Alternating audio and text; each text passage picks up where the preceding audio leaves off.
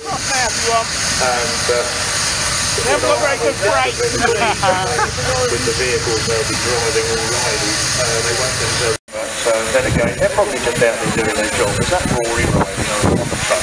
Without all Mr. Shuttleworth, who is these days the manager of the vehicle section.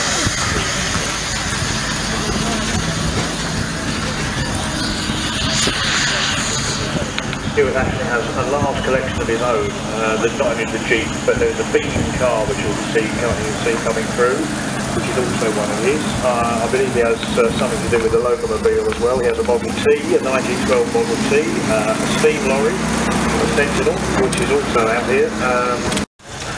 Next one through is the locomobile. This is a very early steam car. Steam, of course, was very competitive with petrol in the early days in terms of performance, but gradually lost out due to its rather higher maintenance requirements.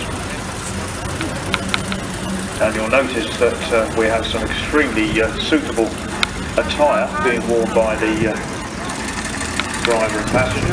It is indeed Richard Martin who is driving the locomobile. Richard actually is primarily involved with the motorcycle side of things, but as you can see, he can turn his hand to anything, including tiller steering.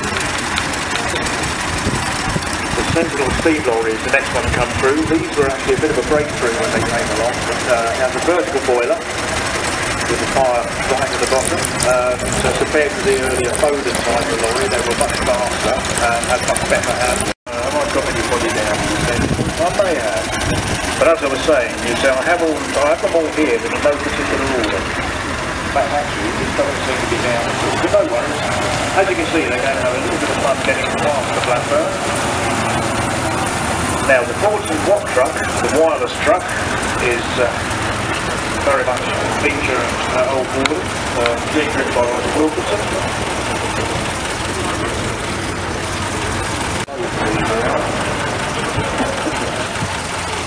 One of the more expensive ones to run though, there's about 9 miles to go.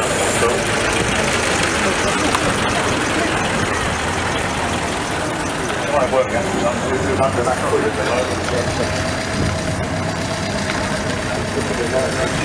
Anyway, the Beam is the next vehicle to come through, as you can see, and Neil Thomas is driving it. It's just many people would realise it's only, but I bring some tyres down one day because I noticed that they're most driving the really terrible condition.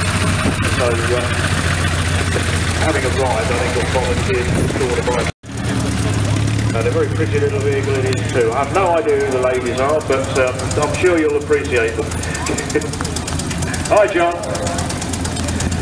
Next we have a rather lovely Model T. This is Stuart's Model T, but it's now being driven by, I'm trying to find his name, Chris Cheeseman, who's also turned up with a couple of very nice Fords. He has a Model A, which definitely need to have a look at, up on the front line there, and also bought a Model Y from the 30s.